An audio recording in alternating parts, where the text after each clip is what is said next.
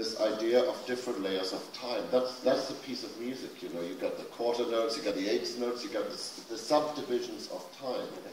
And, you know, and Chris and I just remember it as like, you know, that opening shot was the beach and the kids.